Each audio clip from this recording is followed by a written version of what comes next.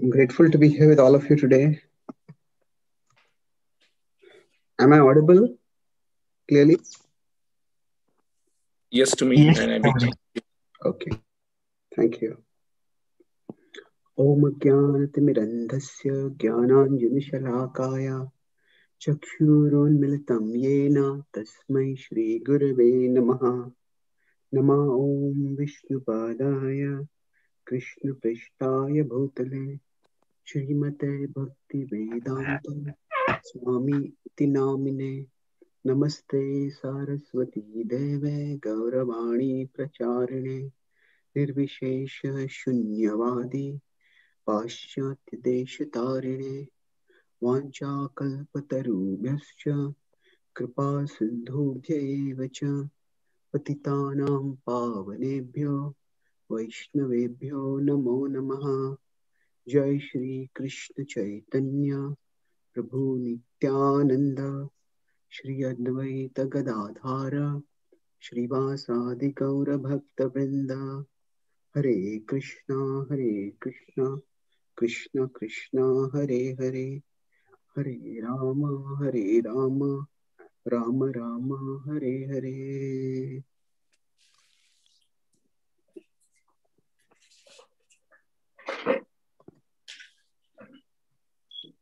Can I share my screen, Prabhu? I would like to. Okay. Feel free, Prabhu. Okay, so I got it. So thank you very much for the opportunity today to be of service to you. And this is a very exalted topic to discuss. This is a discussion on Lord Chaitanya's conversation with Ramananda Rai. So we'll be focusing, because it's a very vast topic, and we will focus on some aspects of that discussion. This, and analyze this into broadly 4 parts: the context, the content, the consequence, and the relevance. So the content itself can go into several classes, but we will discuss some aspects of the content. Now, Lord Chaitanya's pastimes are described primarily in the Chaitanya Charitamrita and in several other biographies also. The Chaitanya Charitamrita, among the various biographies, has a distinctive style. That is, that it describes events, but wherever Chaitanya Mahaprabhu has philosophical conversations, it zooms in over there and elaborates them. In that sense, when we say read the Bhagavatam, sometimes we may see long prayers by certain characters. And it's a dramatic pastime going on, and suddenly there are long prayers. And we may just skip the prayers and go ahead. The prayers are very illuminating, but sometimes in the context of the drama, they may, dramatic action that is happening, we may say, oh, I just want to go ahead and know what happened. So there is dramatic action, which naturally attracts our attention. But Chaitanya Charitamrita is not in that sense like a crowd-pleasing book. It is beautiful poetry, no doubt. But although it is beautiful poetry, that doesn't mean that it focuses on pleasing the crowd. The Chaitanya Charitamrita is more like a book of theology in the format of a biography. So it has a biographical format, not entirely, because the first 7 chapters are elaborate philosophy, their theology more specifically. Philosophy is more about the nature of reality. Theology is more about the nature of God. So the Chaitanya Charitamrita is more about theology. But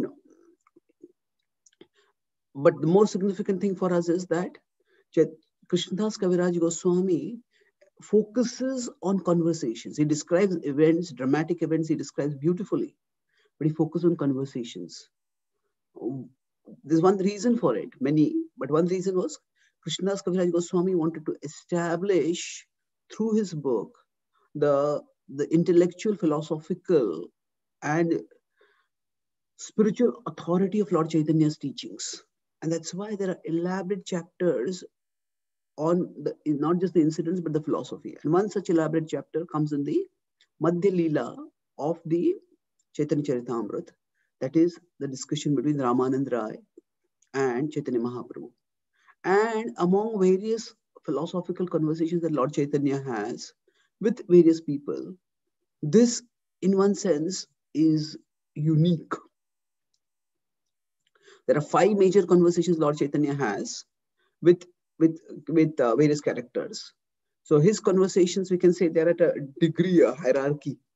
His conversations with, say, with Prakashanand Saraswati and Sarvabhauma Bhattacharya, they are primarily to transform. They are, both of them are having an impersonal conception of life. And Chaitanya Mahaprabhu speaks deep philosophy to transform their hearts. So they are more for the purpose of transformation.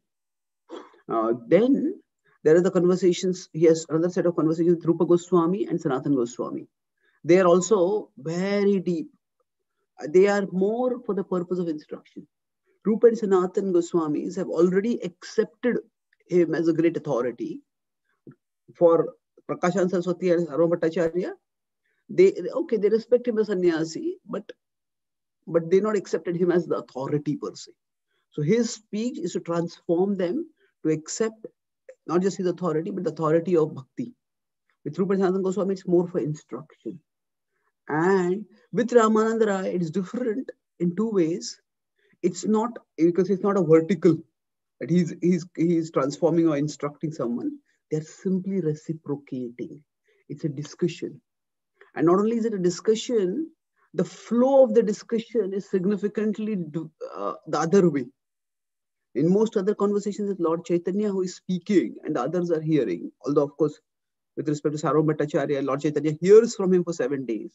But what he speaks there, what he hears is not described in the Chaitanya Charitamrita. And that is not considered primarily the part of the conversation. But here Ramananda Rai speaks. And here there is a very important lesson which we'll come to later. But in the context, this is a very distinctive conversation that where Lord Chaitanya hears. And moreover, the point is not just the discussion. It's simply a discussion for appreciation and relishing, for appreciating and relishing. So it's not so much instruction, but it's just, you could almost say that when 2 equals meet each other, they're just relishing the discussion. What Krishna says in the Bhagavad-Gītā, bodhayantaha parasparam. Bodhayantaha parasparam. Tushyanti charamanti, they relish it. So in one sense, this discussion is the model for all of us, how we can connect with and reciprocate with devotees. I'll come to that, to the conclusion, but this is the context. Let's look a little bit more at the context. Listen. So let's understand Ramananda Rai's background. Who is so worthy for having a conversation with the Lord as an equal? So Ramananda Rai would, by most standards, be considered an unlikely candidate for this. Why an unlikely candidate? Because at that time, the society in India was quite caste conscious. In fact, far more caste conscious than Krishna conscious. And yet, what happens over there is, so Ramananda Rai was born in the Karanam caste, which is similar to the Kayasthas. And they were not considered to be the highest of castes. Chaitanya Mahaprabhu was born in a Brahmana family. And the Brahmanas were quite proud of their high birth at that time. Now, this is not a desirable thing. It was considered deviation. And some things in scripture are prescriptive about what we should do, and some things are descriptive. This is how things were at that time. The descriptive part is not necessarily prescriptive. That there was a caste system that is described in there's caste consciousness that is described in Chaitanya Charitamrita. That Haridas Thakur was not allowed in the Jagannath Puri temple. That's described there. That is a descriptive part. That's not a prescriptive part. So everything in scripture is not necessarily the teaching of scripture. Sometimes scripture may just be describing the socio-cultural reality at a particular time. But the point is, within that socio-cultural reality, the unlikeliness of this conversation is highlighted. So he was born in a little lower caste, and Bhavananda Rai was his father. He had 5 sons. Among him, Ramananda was the eldest. They're both born in Orissa. Lord Chaitanya, as you know, appeared in Bengal, but he resided in Orissa at Jagannath Puri. And after arriving at Jagannath Puri and transforming Sarvam Bhattacharya, Chaitanya Mahaprabhu went to the South India tour. At that time, Sarvam Bhattacharya told him that, Kabur, you will find a very exalted Vaishnava, Ramananda Rai. Earlier, I did not value him, but now I understand how great he is. You associate with him, it will be very satisfying for you. If you consider his lineage from the perspective of not just material but spiritual perspective, it described that he is a disciple of Raghavendra Puri, who was an important associate of Lord Chaitanya, and he was a grand disciple of Madhavendra Puri. Now that brings him, in one sense, in terms of initiation, he is at the same level of Lord Chaitanya. Lord Chaitanya himself is a grand disciple of Madhavendra Puri through Ishwara Puri. So we have Raghavendra Puri through Ishwara Puri, that is Chaitanya Mahaprabhu.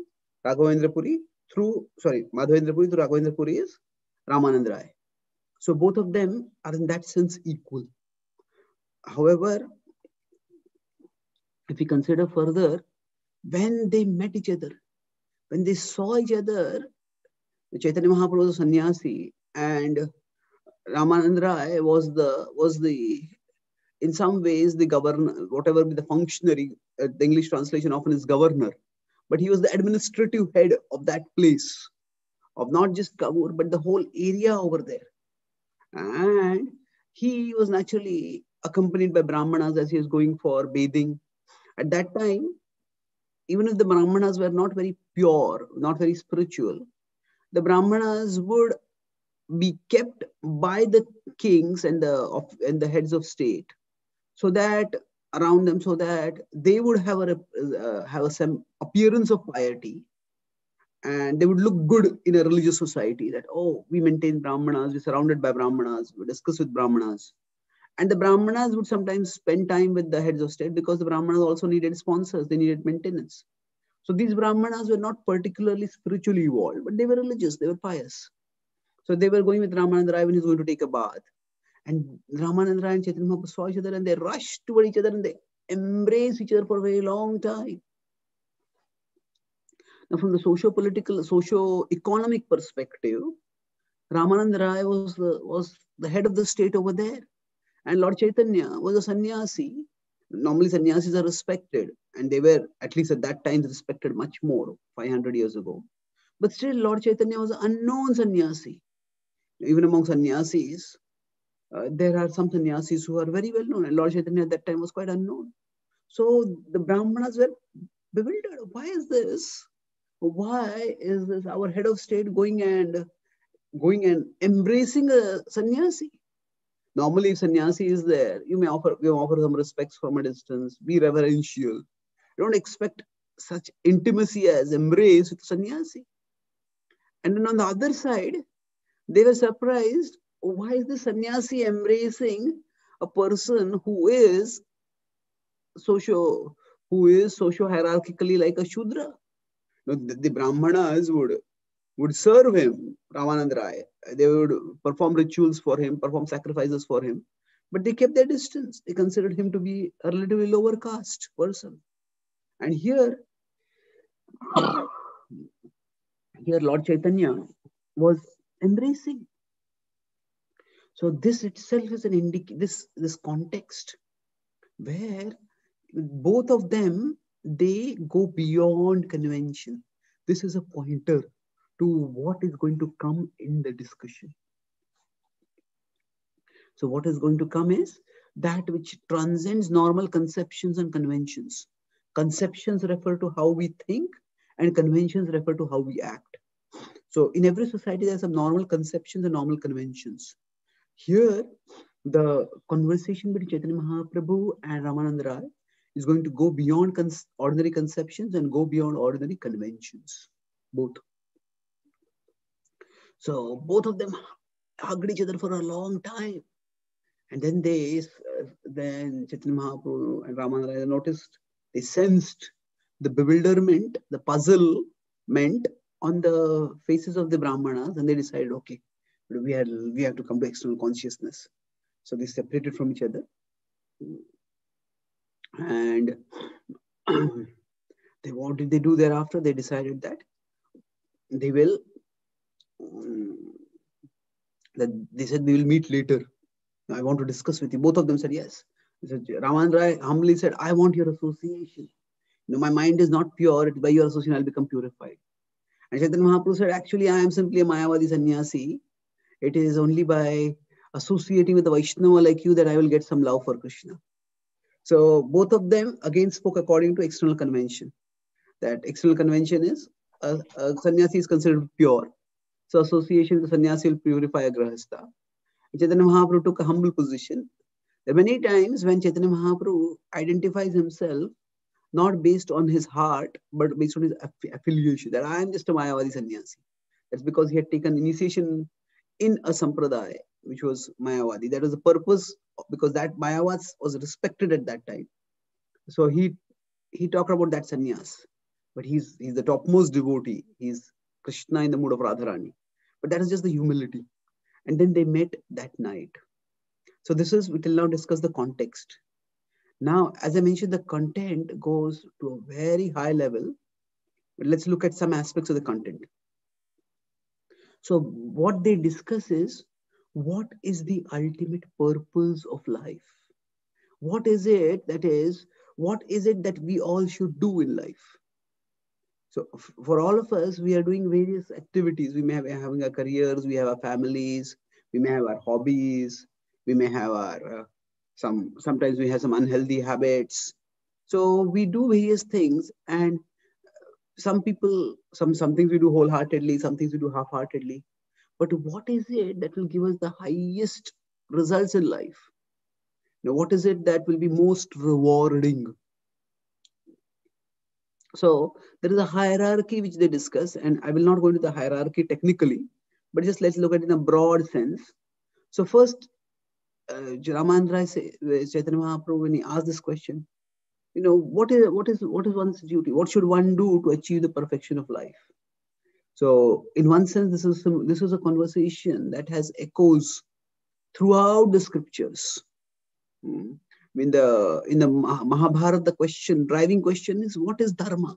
Now, dharma in that context means, what is the right thing to do? The driving question of the Ramayana is, who is an ideal person and what are the characteristics of an ideal person? And the answer is Ram, and Ram's characteristics are described. And thereby, the activities of Ram are also considered to be ideal in that sense. The driving question of the Bhagavatam is, what is the duty of a person? What is the best thing for a person who is about to die?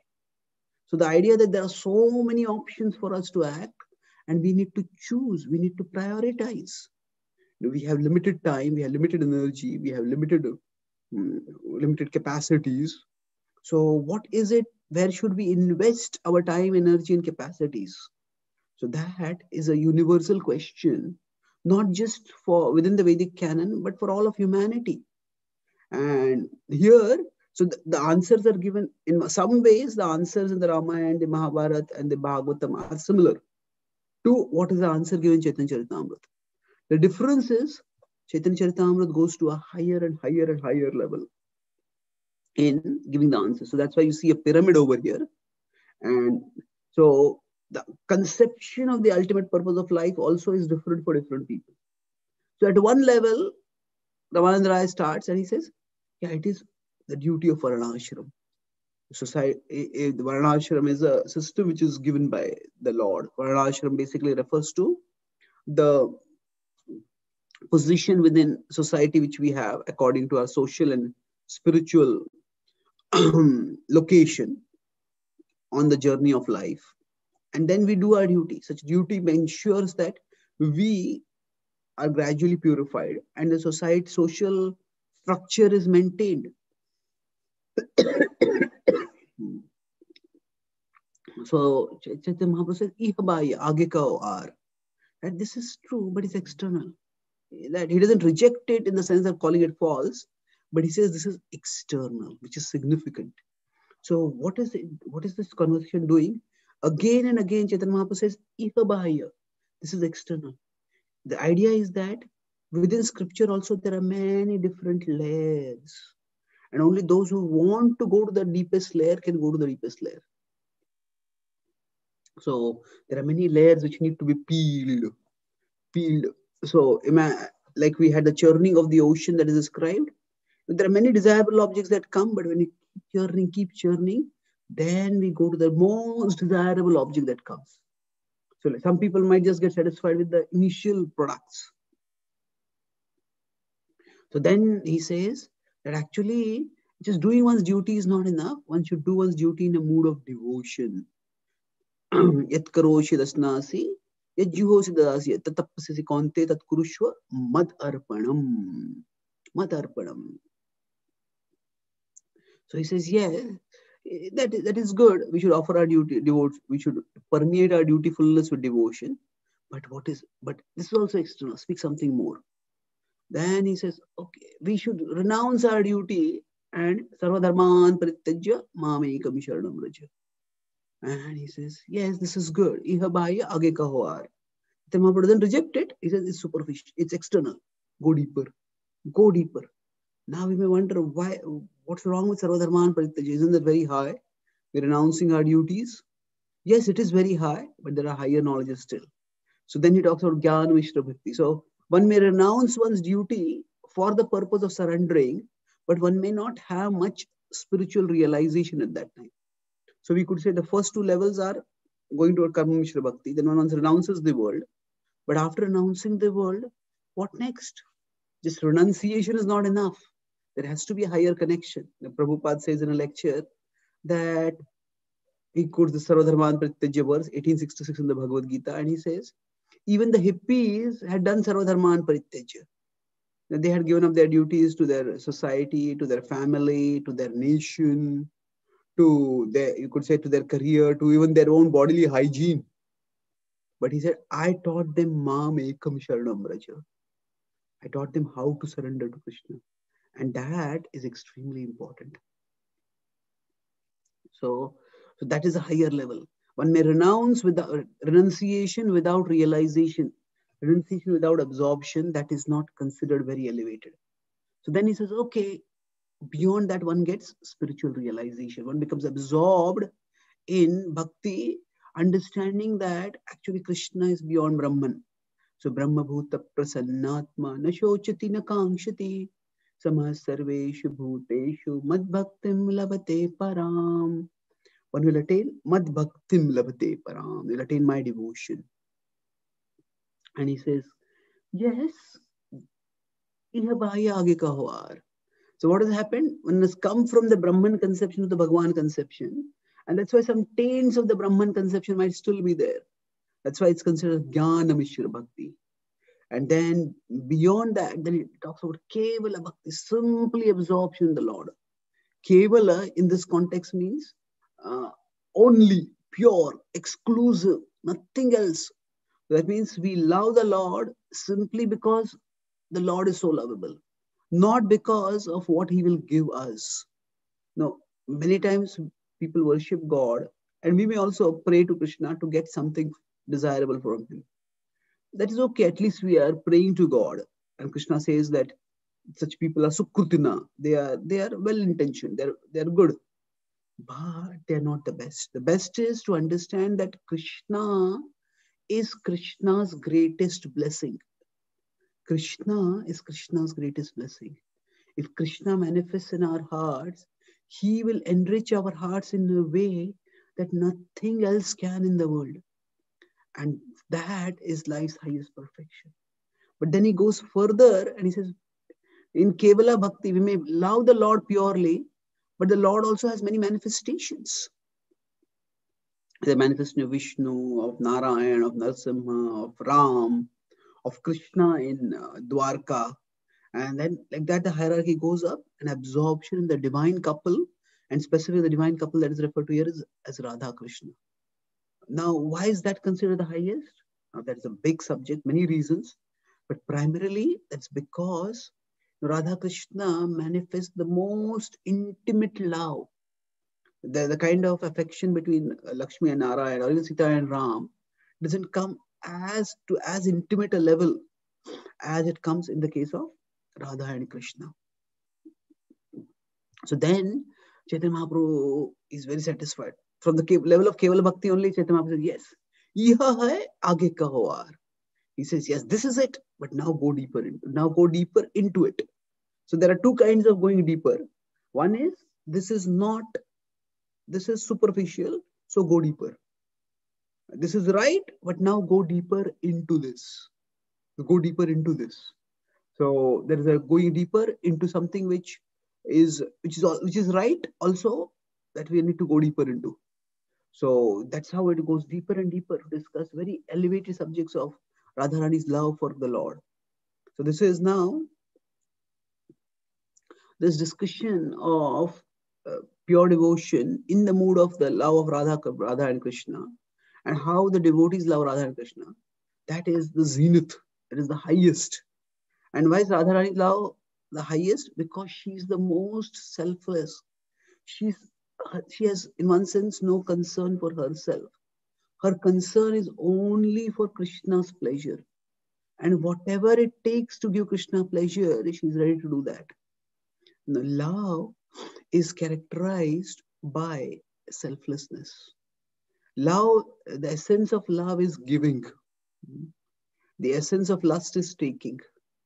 Sometimes we differentiate lust in terms of sexuality and love in terms of spirituality. That is true, but that may not be very practical in terms of how do we interact, because we have so many different relationships with people. So we could put it other ways, that the essence of love is giving. The essence of lust is taking. So whenever we see someone, how do we know whether now that person may be of the, may not normally consider that my relationship with them is tainted with lust, but there could be lust for power, there could be lust for control, lust for exploitation. So if we see someone and the first thought in our mind is, what can this person do for me? That means we are in material consciousness. Our relationship is tainted by lust. But as soon as we see a person, we think, what can I do for this person? That is love. And this love is manifested at the highest level in Radharani, where her whole being is offered for the pleasure of Krishna. And we know this in the past time where Narad Muni asked for the dust of Krishna's devotee so that Krishna would be relieved from the headache. And Radharani was the foremost among the devotees, gopis, who was ready to do that. And she said that, and Narad Muni said, you'll go to hell if the dust of your feet touches Krishna's head. And Radharani said, yes, I know that. But for me, just the thought that Krishna has headache is hell. I can't bear it. Just go quickly and relieve Krishna of his headache. And if I can relieve Krishna of his headache for even one moment, that's worth going to hell forever also. So that is the selflessness of Radharani's love. Now that selflessness can manifest in different ways depending on the particular move, particular lila that is being performed. But there is no love that can come even close to Radharani's love. Her whole being is, how can I please Krishna? She aspires to fulfill all the desires of Krishna to her fullest capacity. And then as Chaitanya Mahaprabhu keeps speaking more and more, Ramananda keeps speaking more and more, then Chaitanya Mahaprabhu keeps asking more and more. And at one point Ramananda says, I had not thought that anyone could inquire anything beyond this. So Ramananda is also in ecstasy. Sometimes we may study very deep aspects of scripture, but those aspects are so deep that there is no appropriate audience to speak it. And if somebody is worthy enough to speak, some audience is already evolved enough, they are rasika enough. Vibhata bhagavatam rasamalayam muhur aho rasika bhuvi bhavukaha. If they are rasika and they want to become bhavuka, if they can relish the mellows and they want to rise to the highest bhava, then it's a great joy to have an audience like that. So Ramananda is delighted and he's astounded. He says, no one has inquired beyond this. And Ramananda is ecstasy, keeps speaking. And then at one point, Ramananda starts speaking a song which describes the extremely intimate pastime of Lord Chaitanya, of Lord Krishna with Radharani. And when this extreme intimacy is being described, Lord Chaitanya puts his lips in Ramananda. He puts his lips enough. So the idea is that when the Lord is performing intimate pastimes, that has to be respected. That is not to be publicized to everyone.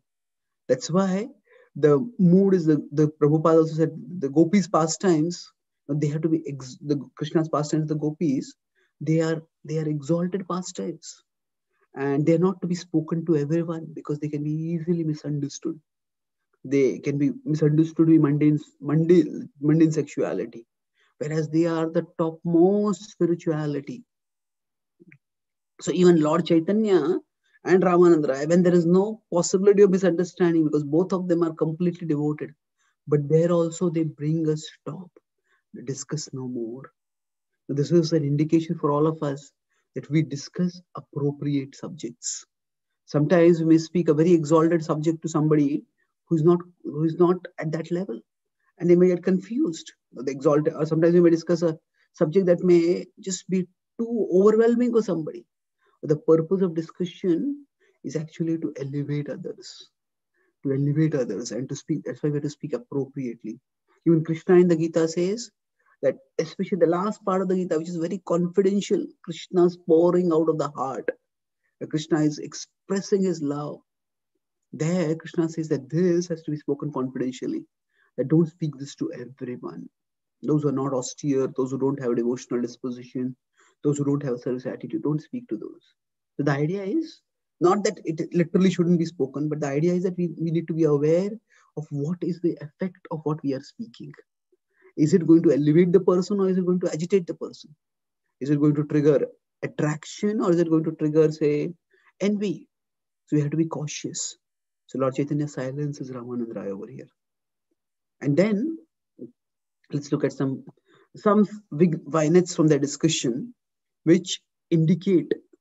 Then there are short sutra-like discussions. So quick, it's like if we could say after this elaborate discussion, there is like a rapid fire quiz. So in rapid fire quiz, the question is short and specific, and the answer also has to be short.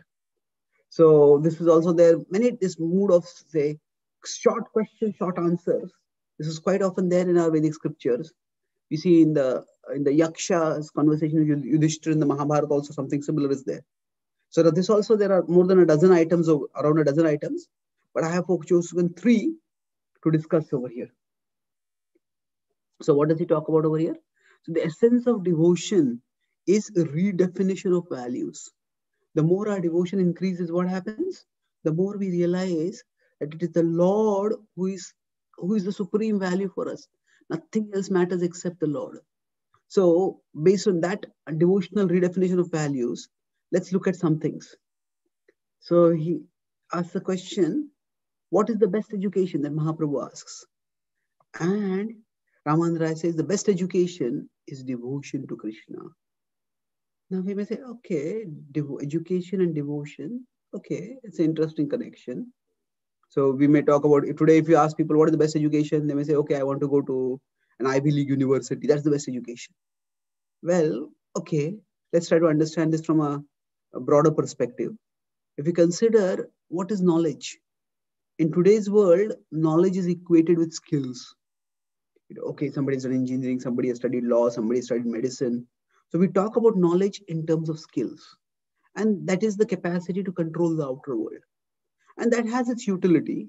Arjuna is an archer, and his archery knowledge is vital also for the service he is going to do to Krishna. But if you see not just in the Vedic context, but if you go back to a few hundred years ago, or definitely a few thousand years ago, even in the Western world, knowledge, Socrates, for example, talks about knowledge in terms of virtue. If you have knowledge, I want to see it in how you behave. So virtue refers to the capacity to control the inner world.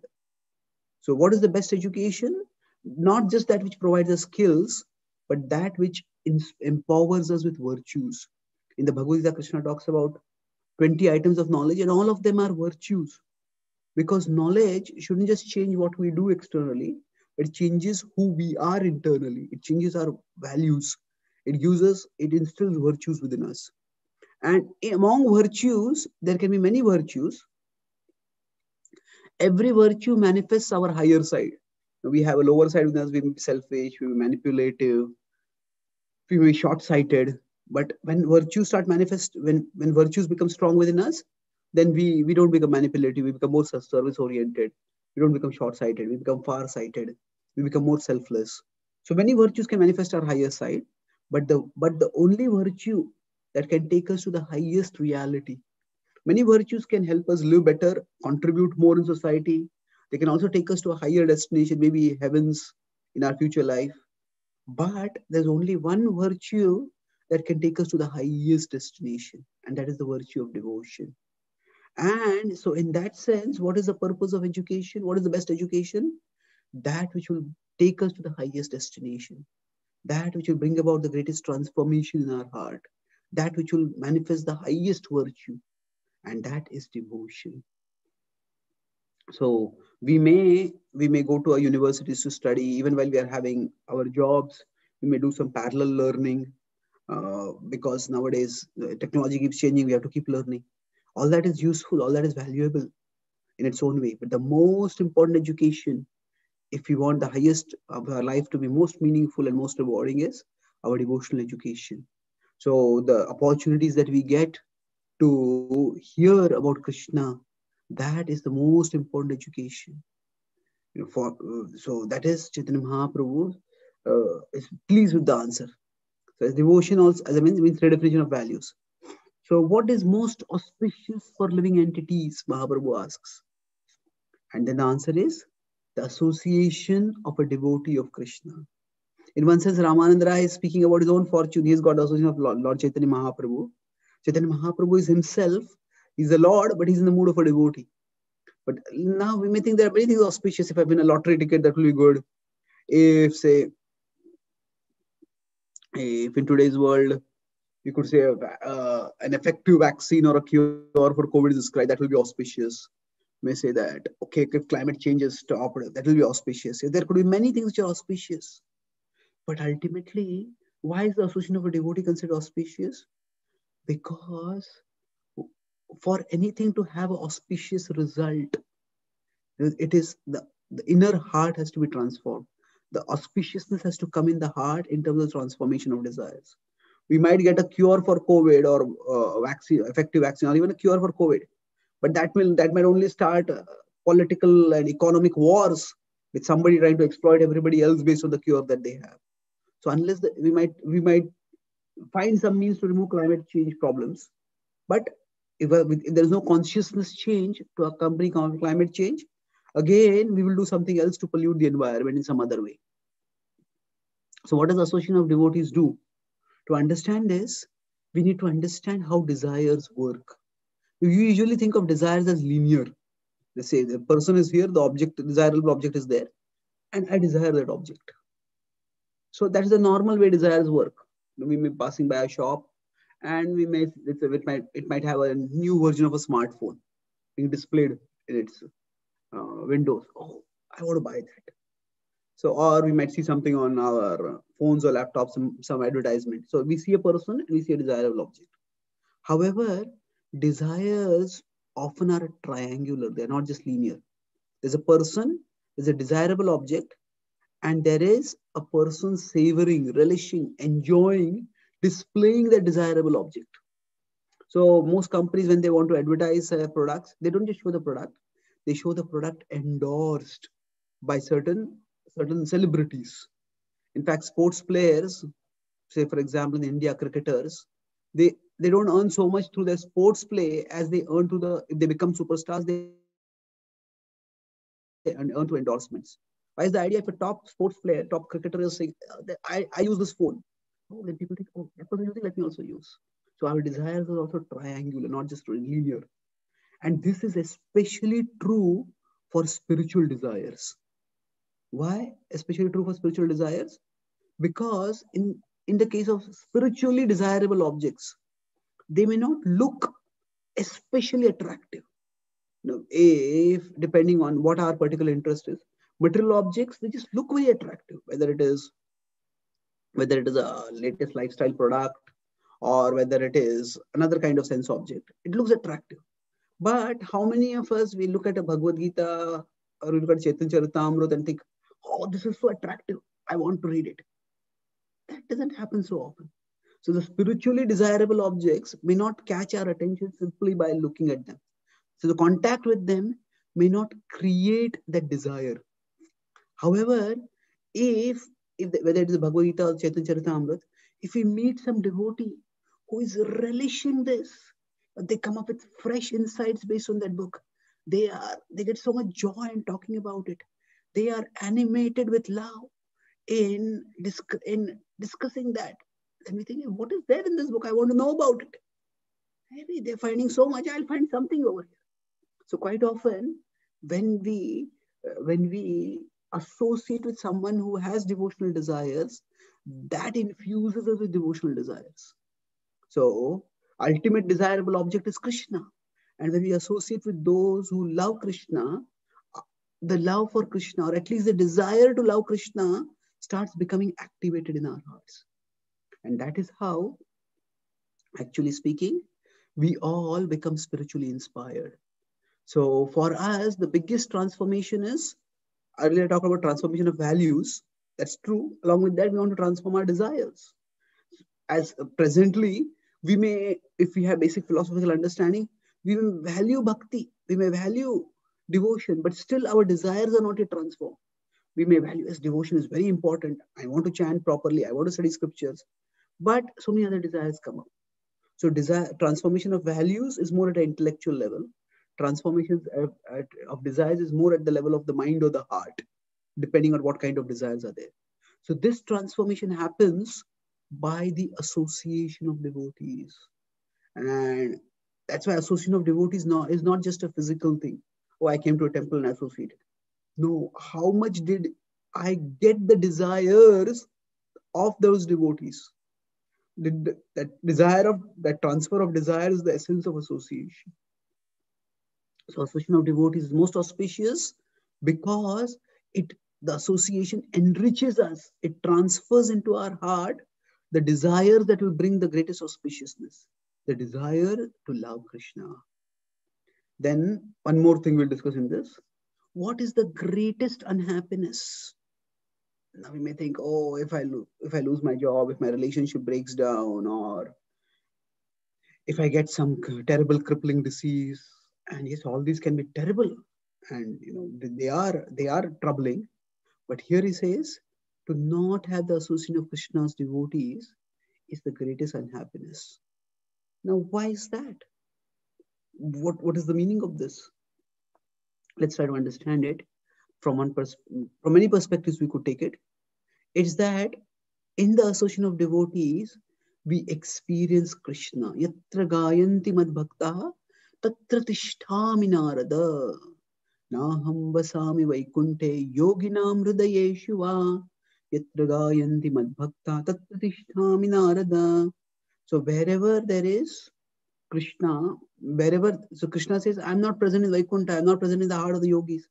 I am present wherever devotees are glorifying me. Now, this is an example of scriptural statement which cannot be taken literally. It is rhetorical for emphasis. Krishna is present in Vaikunta. Krishna is present in the hearts of the yogis. But he is not accessible for us there. How can we go to Vaikunta? How do we peer into the hearts of the yogis? But we can experience Krishna's presence in the association of devotees who are glorifying Krishna. So, yatra gayanti mad bhaktaha, where devotees speak about him, sing about him, we all can experience Krishna.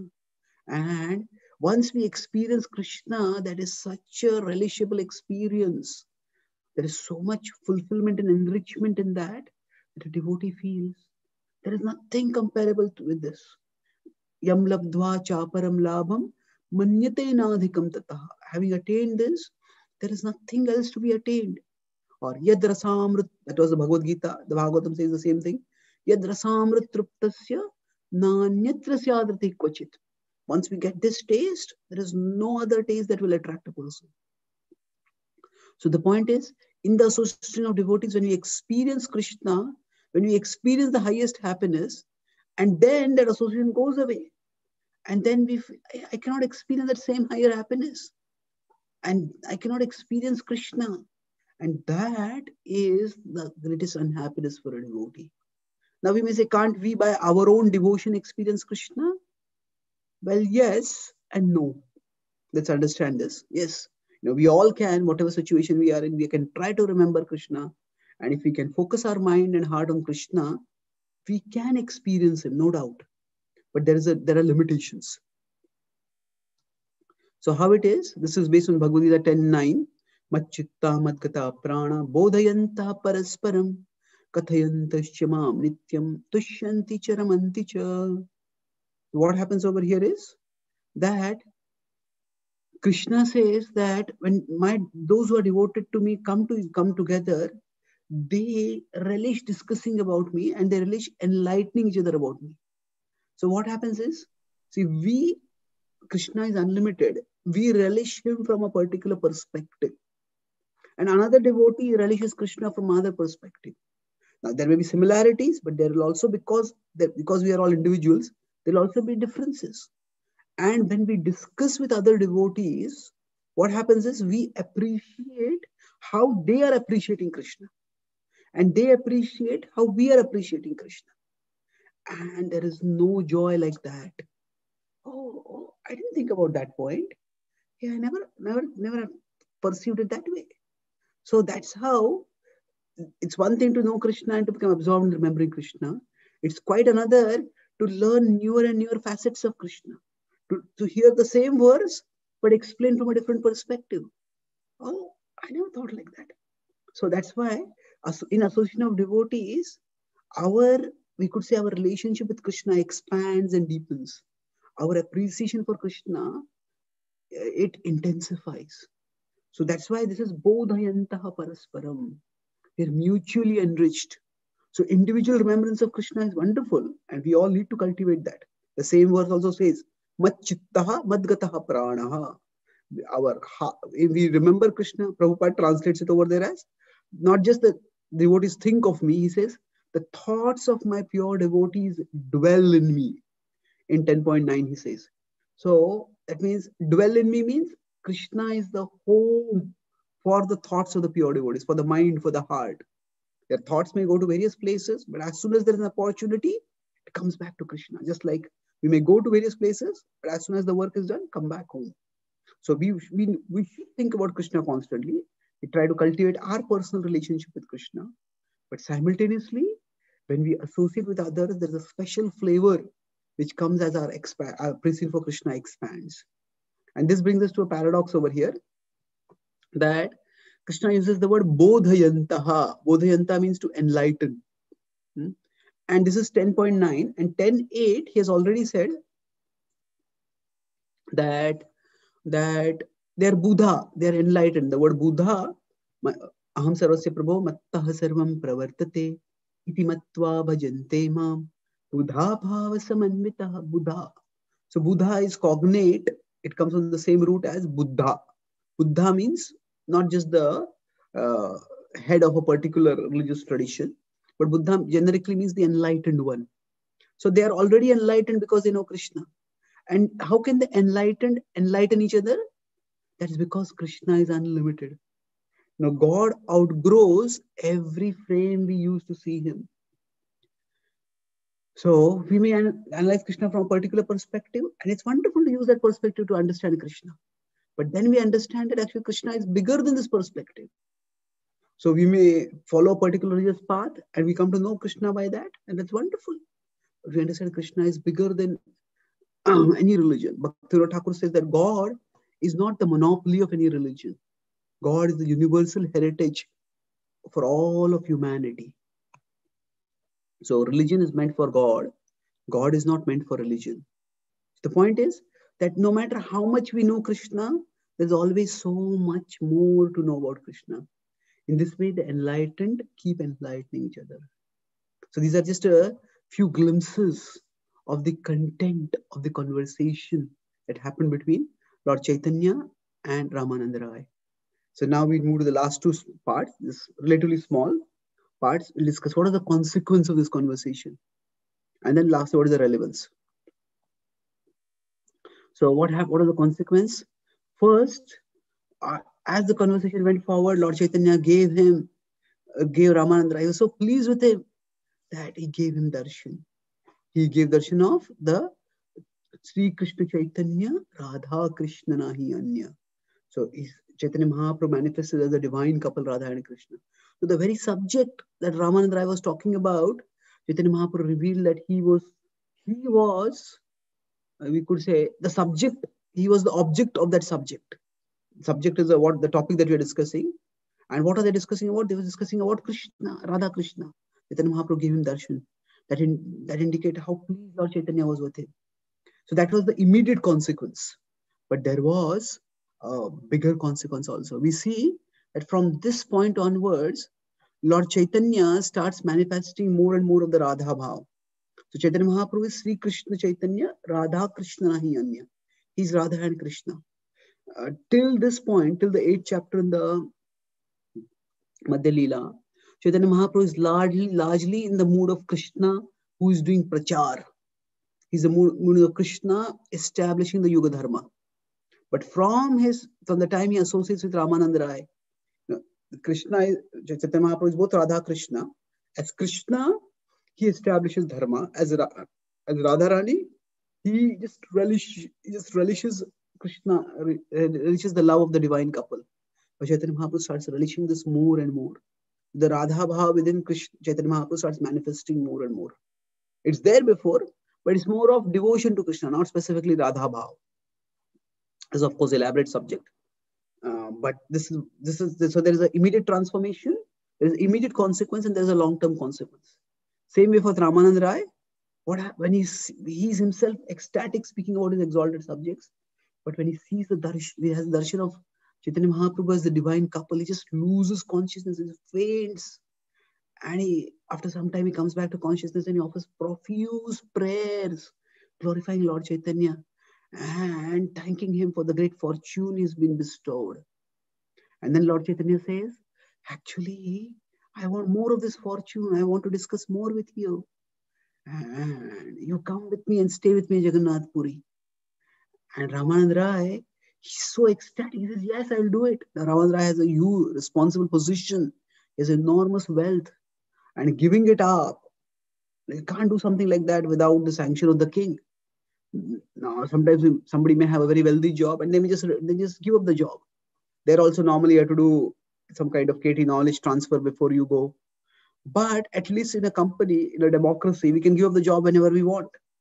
But in a monarchy, if a person suddenly gives up the job, the king will get into trouble. The king may get angry.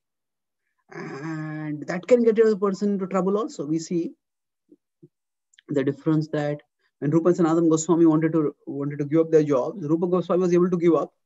But Sanatana Goswami, when he tried to give it up, the employer in that case was a tyrannical king.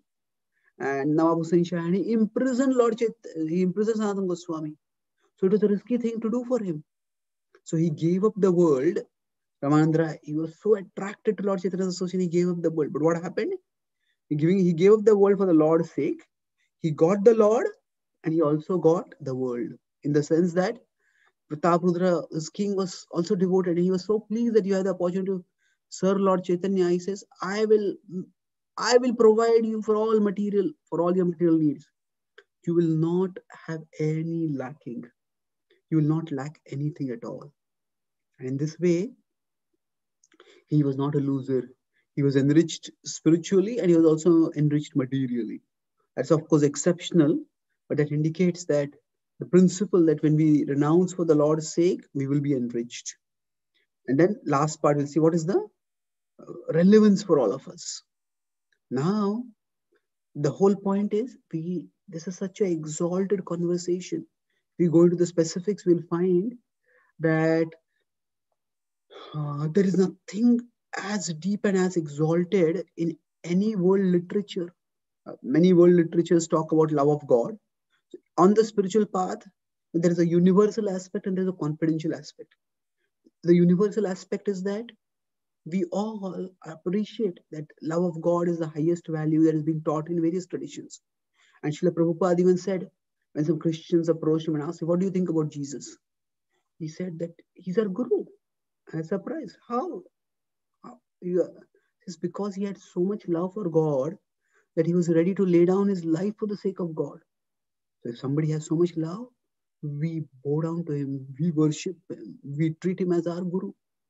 So Prabhupada was very inclusive in that sense, that he said that we can appreciate love of God wherever it is there. That's the universal aspect. But simultaneously, there's a confidential aspect. While love of God is talked about in many of the world's great theistic traditions, but the levels of love of God, the lovability of God, and the loving dealings between the Lord and his topmost devotees, all these are revealed especially in the Gaudiya Vaishnava tradition. And this is a treasure that we need to treasure. So, not in the sense of superiority and pride, my religion is better than your religion. Not in that sense, or my tradition is superior to yours, but in the sense of deep gratitude. We did not do anything to deserve this. We just got it. So at the fortune that we have got, we are deeply grateful. This highest revelation has been given to us. And then that the eagerness to savor it and to share it. That we relish this supreme gift of the highest love, and we try to share it with others. So Lord Chaitanya had both these moods. He was savoring love for Krishna, and he was also sharing love for Krishna. And that is the mission of all the followers of Lord Chaitanya. We savor the love for Krishna through our personal devotional practices. We do them very intense, very seriously, that we savor that love for Krishna, and then we share it with others through our outreach activities. And that is the way we can treasure the treasure with which we have been bestowed in the Gaudiya Vaishnava tradition through exalted conversations like this, Chaitanya Ramananda Samvada. So I'll quickly summarize. Today we discussed about the Chaitanya Ramananda Samvada in broadly 4 parts.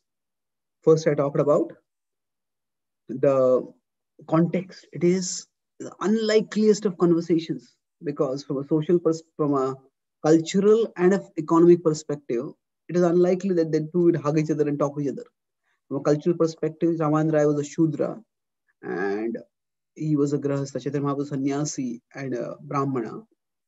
On the other hand, he was a wealthy person. A wealthy person might respect a sannyasi from a distance, but hugging and talking intimately, that's the context is, it's remarkable. We show how devotion goes beyond all conceptions and conventions that we might normally have.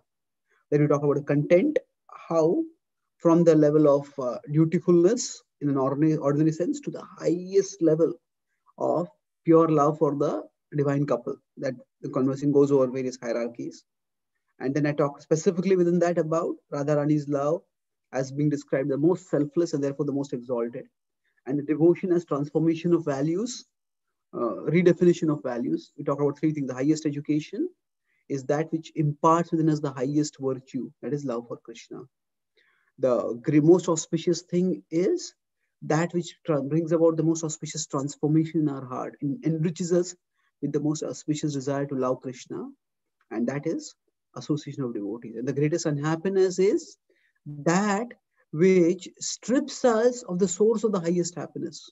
And the source of the highest happiness is the association in which we can, association of devotees, whereby we can learn more and more about our beloved, our all attractive Lord. And then lastly, we talked about the consequence was Lord Chaitanya revealed his divya form of the divine couple, and we talk about the consequence. And the relevance is not that we become proud, but we become grateful and we savor and we share. Thank you very much. Shri Gauranga Mahaprabhu ki jai. Do we have time for questions? Yes, Prabhu, we do have. Anybody who has a question, please unmute yourself and ask a question, please. Hare Krishna, Chaitanya Charan Prabhu. This is Paramarupa Das. Please Hare accept my Krishna. obeisances. Always to Srila Prabhupada. Very beautiful deliberation on this exalted topic. One of my personal favorites as well. I have actually two questions. Maybe I will just ask one. If there is time, then I'll ask the second one. The first question is on the description of the hierarchy, the third level, where the Sarvadharman Parityajya Mamekam Sharanam Vraja. So the emphasis you placed on was the renunciation of duty, and one may not do it with proper realization, because of which it is placed at that level. And if we take that whole verse in its entirety, then the notion of Keval Bhakti can be understood even from that verse, because it is the Sarvadharman Parityajya Mam Ekam Sharanam Vraja is also there together with that. So if it is done with proper realization, then that verse can communicate the fifth level, which is the Keval Bhakti. So I want to hear from you how that is identified as external on the basis of probably improper understanding of that verse or improper application of this verse. Okay, good point. So when we say that verse, Sarvadharman Parityajya, that is the culmination of the Bhagavad-Gītā, and that is actually at the level of Kevala Bhakti, because it's talking about Mamekam Sharanam Vraja also. So why is that verse not considered to be the highest level? Yes, I also had that question, and I haven't yet found an answer which is we could say which is absolutely conclusive. But there are some thoughts I had. As I mentioned, one thought is that if we consider within the hierarchy, the verse that is quoted for a particular purpose. So within the hierarchy, how it's going is we do your duty, we infuse our duty with some amount of devotion, but then we realize that actually in the world there is still entanglement. So what do? We renounce the world. And then we realize the Brahman, and then we realize beyond the Brahman is Bhagavan. And then we realize that Bhagavan can be accessed. I don't have to renounce the world for accessing the Bhagavan. So that's why we have Sthane Siddha Shuddhikatam Tanuvan Manobhir. That wherever you are, just hear about Krishna. The important thing to access Krishna is not to renounce simply to do our duty or to renounce the duty. It is not to be in the world or to be out of the world. It is to be connected in the association of devotees through hearing. So we can say that that verse is quoted in a particular context, and in that context, renunciation is what is stressed in the flow of the thought. That Sarvadharman Parityajya is more stressed than Mamekam Sharanam Vraja, and that's why that verse is placed over there. Now, if we consider verses in general, each verse can have multiple points within it. So, for example, we had Atmaram verse, Atma Ramascha Munayo, that verse from the first canto of the Srimad Bhagavatam, which Chaitanya Mahaprabhu has explained in many, many different ways. And the idea is that one verse can have many, many different applications based on different contexts. So, when someone quotes a verse, in what context they are quoting it is very important. So, for example, I mentioned about this triangular desires. Now, is there a scriptural reference for that? I'm sometimes asked when I speak this. Now, it's a common sense point, but one scriptural reference I found in Prabhupada's works itself is Prabhupada quotes Sangat Sanjayate Kamaha. Now, and he says, in association desires develop. Now, if you look at the verse in the original context, that is 262, Dhyayato Vishayan Pumsa, Sangasteshu Pajayate, Sangat Sanjayate Kamaha. So there, actually, Sangha doesn't refer to, it is referring to attachment. When we are attached to something, when we contemplate something, desire develops. When we associate with, contemplate, we associate with something by contemplating on it, then desire develops. So what Prabhupada does is, he decontextualizes that verse. In the context of that verse, Prabhupada is, in the context of that verse, it is more of mental association with sense objects through contemplation. But Prabhupada decontextualizes that verse, and he says that sangat sanjayate kama. In association, desires develop. So sometimes some verses may make a particular point in the context of their overall flow. Sometimes the verses may make some other point in the outside that context. So if we consider Prabhupada would quote for offering food to Krishna, he would quote the verse Yagyashishta Ashina Santam Uchante Sarvakil Bishai. Now that's a valid application of that verse. However, look at the third chapter of the Bhagavad-Gītā. Krishna is talking about yajna in terms of the fire sacrifices that are done so that there can be harmony between various levels of the universe. So Krishna is not exactly talking about doing a puja to offer food to Krishna. But Prabhupada is using that verse. That verse can have a particular wisdom within the context. It can have different kind of wisdom outside the context. The principle is still applicable. So same way, when we are say placing a verse in a different context. See, in the original context of the text, the verse has a certain meaning.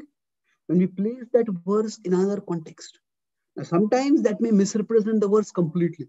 And that's why sometimes we may have some Prabhupada quotes which seem to be very provocative in terms of today's values of political correctness or something. But if we see Prabhupada, so that's a misunderstanding or misapplication of those verses completely. But in some ways, you could say that scriptural verses are like Lego toys, or Lego toy pieces. So within the scripture, those verses are put in particular arrangement to convey a particular meaning. But we could take that one verse or even one line from a verse, and that's like a Lego toy piece, and we place it in another framework, and another toy is formed over there. So now, whether that usage is valid or invalid, that has to be seen carefully. Now, what is the meaning that has been constructed here? What was the meaning over there? And that requires careful thought. But that's one reason why scripture verses are so versatile, that when we say Nava Rasa Dhamanyan, there's newer and newer rasa, because one reason why there's newer and newer rasa is that we can approach scripture from different contexts. If we read the Chaitanya Charan 5 years ago and now we read it again, we will relish it in a much different way. Why?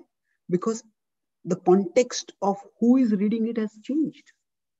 Now we just by the passage of time itself, we change. And if the passage of time is accompanied with the practice of sadhana, then definitely there's a change in our consciousness. Then we read it, the same book again, we'll find there's so much more to relish over here. So we could say that when we come to scripture from a different context, we realize different points of the scripture.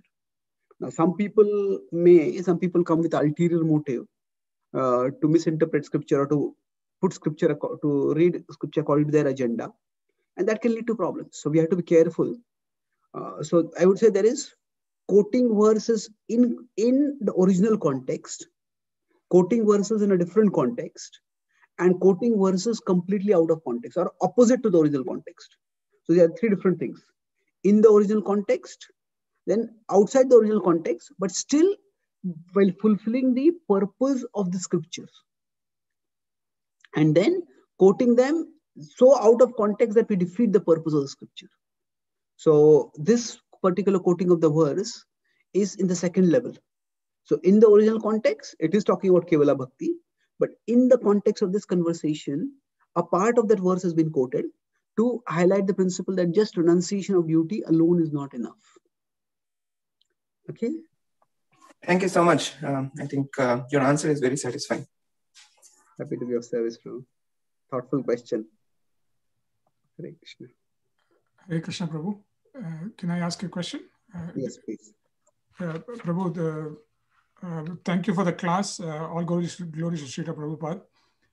Prabhu, I really have deep gratitude for my good fortune to have been exposed to this tradition.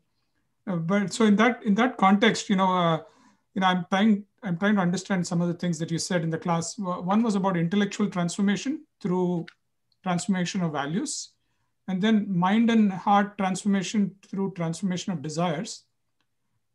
Now I'm extrapolating from there. Is there a physical transformation too, Prabhu? And and how important that is. And, in terms of our cleanliness of our habits and, of course, I know the 4 regulative principles and all that, but in terms of, even attire and, wearing chandan and, wearing a dhoti. And then, now my other question, second part of the question is, can this be done in any order, or is there an order, or, how does this happen, Prabhu? Okay. See, so is there an external transformation also along with the, say, the transformation at the level of the intelligence and the mind and the heart? This is a delicate question, and let's focus first on the principle, and then we'll go to the specifics. The principle is yena kena prakarena manah Krishna niveshayet. Somehow or the other, remember Krishna. That is the key principle. Now, having said that as the key principle, now how do we go about remembering Krishna? So each one of us is an individual in our own right. And we all have to, because we all come from particular backgrounds, we all have particular inspirations, particular inclinations. So there is a certain level of individuality in how we can best remember Krishna. So niyamagraha is one of the dangers on the path of bhakti, where what happens is either we reject the rules because we consider them external, or we insist on the rules so much that we forget the principle. So we reject the rules because we consider them unimportant, or we just neglect them completely. We either neglect them completely or we insist on the letter while forgetting the spirit. So let me explain this with a slide. So this is when we are trying to practice Krishna Bhakti or share Krishna Bhakti with others. The tradition is what comes from the past. And then that tradition is coming from the past, and the central circle is the living tradition. It is the expression of the tradition as it exists now. It exists slightly above the contemporary world, but it has to be linked with the contemporary world. It cannot be so above that the contemporary world, so the bottom circle is the contemporary world. So now the tradition needs to be linked with the living tradition needs to be linked with the past. That is done through fidelity, through faithfulness. And the living tradition needs to be linked with the present, with the current world. And that has to be done through flexibility. So flexibility means, for example, when Prabhupada came to America, he always said that I have not changed one thing. I'm just like a postman delivering the message. Prabhupada insisted on his fidelity, and not as insisted, he was faithful, no doubt. But at the same time, Prabhupada was flexible. The very first center which he built, which he started with the 26th Avenue, and that 26th Avenue, what was it about? It was simply a storefront converted into a temple. He wanted some people from India to sponsor him, and they were ready to sponsor, but they said, we want to build a traditional temple. Prabhupada said, Indian government will not allow that much foreign exchange to come. He says, no, if you're not building a traditional temple, we're not interested. So they lost the opportunity. Prabhupada converted a storefront into a temple, and that did not follow the traditional architectural rules. But that center actually fulfilled the purpose of a temple far more than what traditionally conforming architectural temples might have performed, because they glorified Krishna, attracted people to Krishna. So Prabhupada was flexible also. So the point here is fidelity connects us with the tradition, flexibility connects us with the contemporary world. And a living tradition has to have both. So what happens is that in every tradition, there are conservatives and there are liberals. So the conservatives are primarily concerned about fidelity. This is how it was done in the past, and this is how we should continue doing it. And the liberals are concerned about their flexibility. This is where people are at, and we need to reach out to them.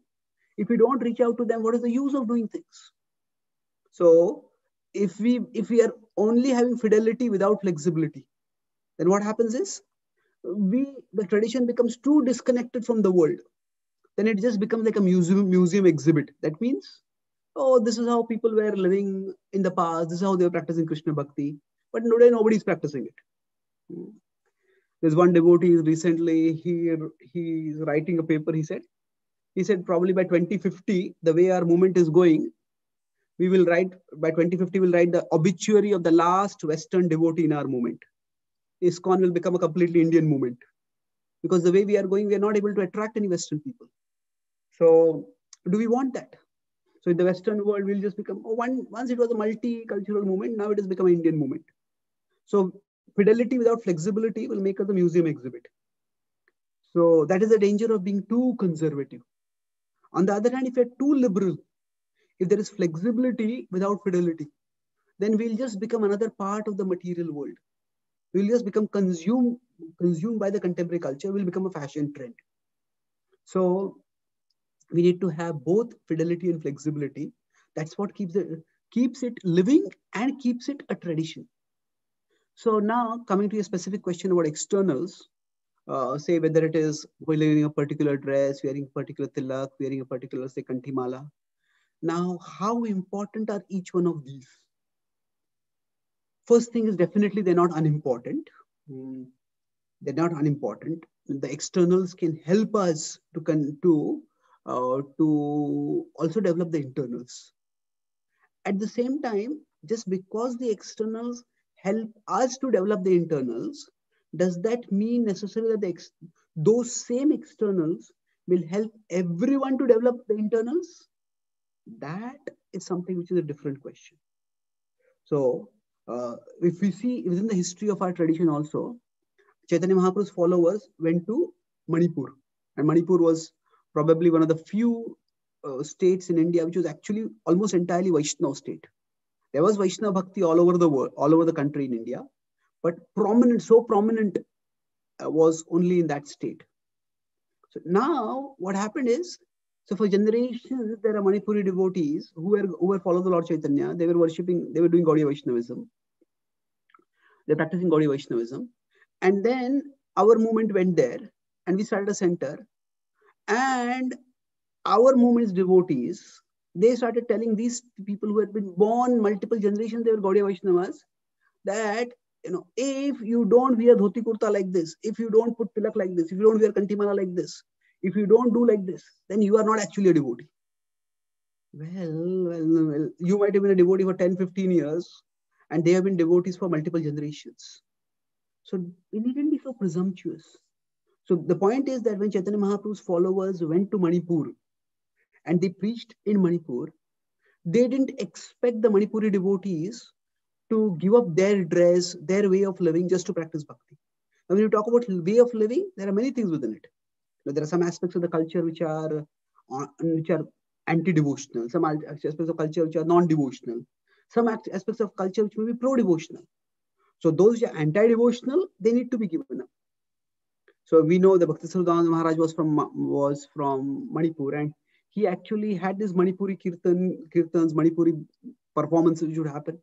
And they added to the richness of bhakti culture. Many of the festivals in Mayapur and other places, he had them go all over the world and perform Manipuri dance. It was a Manipuri devotional dance.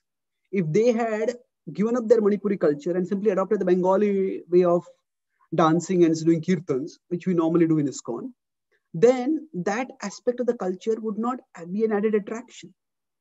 So the point is, cultural diversity is very much included in bhakti. Now, where does diversity lead to discord? Where does diversity lead to disconnection? That has to be carefully understood. So the principle I'll give in conclusion is that the key thing is the internal transformation. And there has to be the appropriate externals that foster the internal transformation. So now what will be the appropriate externals? That may vary according to culture. So every somewhat spiritual tradition, they will encourage modest dressing, for example. Now, what might be modest dressing in the West might be different from what is modest dressing in India.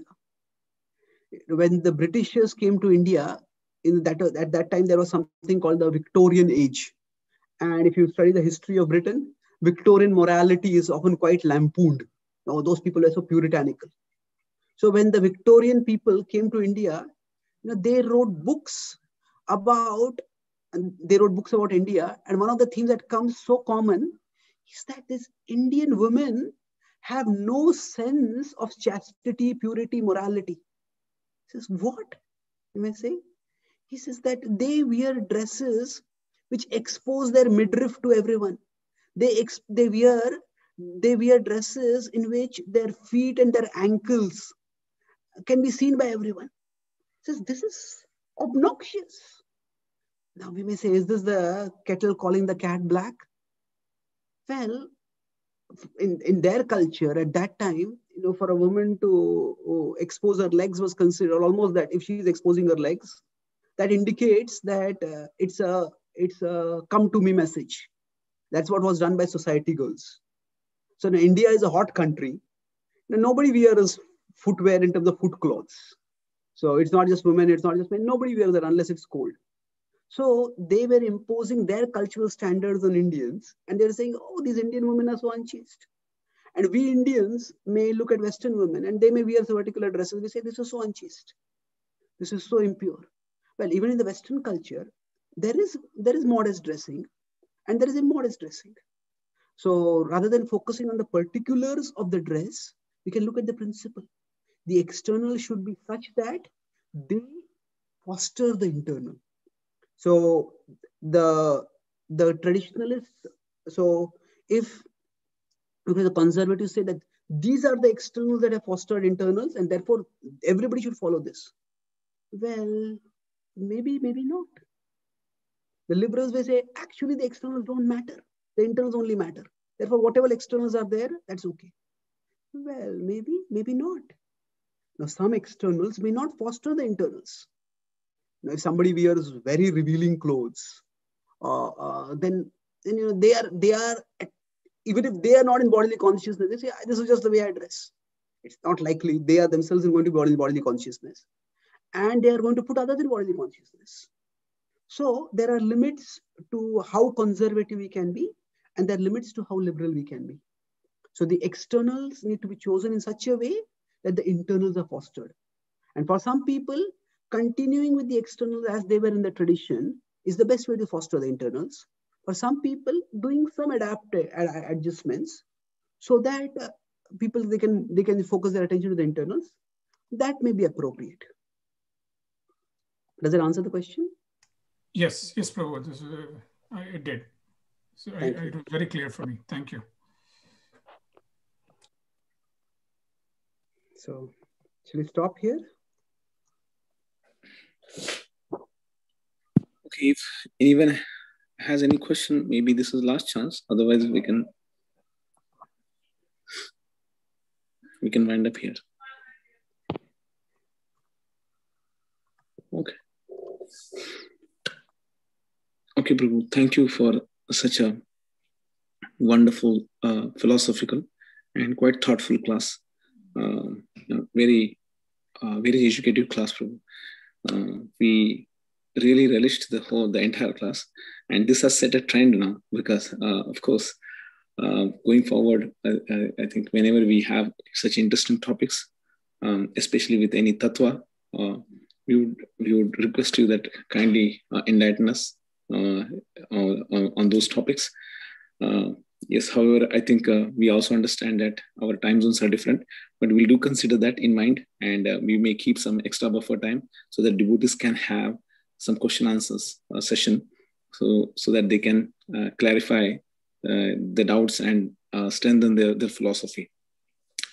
Okay, I think I take this opportunity once again, Prabhu, and on behalf of entire ISKCON Boston congregation, I deeply appreciate your association and your enlightening lecture on the Gaur-Lila, especially the Chaitanya Mahaprabhu and the Ramananda Samvada, which is very complex, but you have actually very beautifully analyzed and simplified it.